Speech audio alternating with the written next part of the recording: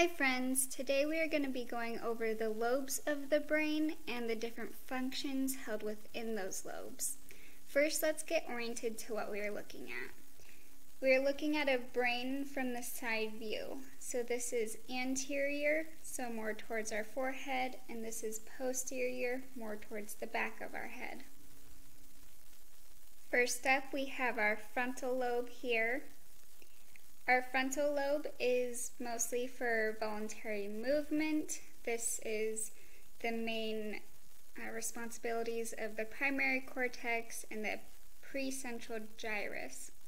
It's also in charge of intellect, orientation, and it contains the Broca's area, which is mostly in the left hemisphere, which contains our speech, concentration, personality, temper, judgment, reasoning, and behavior, as well as self-awareness and executive functions. And of course, in here we have the prefrontal cortex within the frontal lobe that is our decision-making area of our brain. Next, we have the parietal lobe here. The parietal lobe is associated with the sensation of touch, kinesthesia, vibration, and temperature. It also receives information from our ears, from hearing, from our vision, from sensory and motor, and it contains some memory. It also holds the meaning for objects and interpretation of some language and words, also some spatial and visual perception. Next, we have the temporal lobe here. This lobe is the primary auditory and olfaction processing center. So, auditory being the things we hear, and olfaction being the things that we smell. This lobe also has the Wernicke's area, which is contained in the left hemisphere. The Wernicke's area is in charge of understanding and producing meaningful speech. The rear of the temporal lobe here is what interprets emotions of others.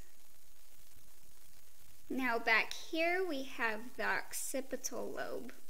The occipital lobe is the main visual information processing part of our brain. It, of course, accounts for colors, light, shapes, distance, and dimensions.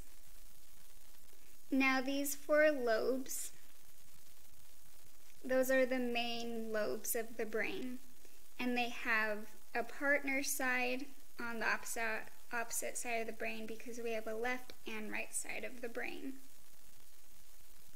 There's a few more things I'm going to go over. The first of those two is going to be the cerebellum here.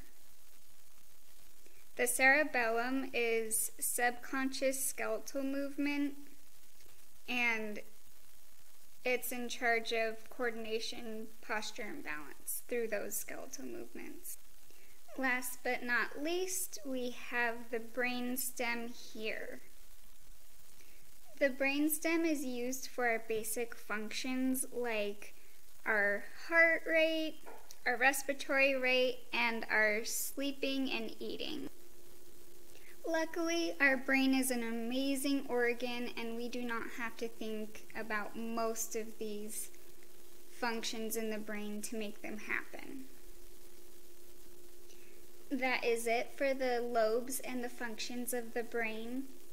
If you want to learn more about the anatomy of the inside of the brain or of the cranial nerves, I'll link those videos down below.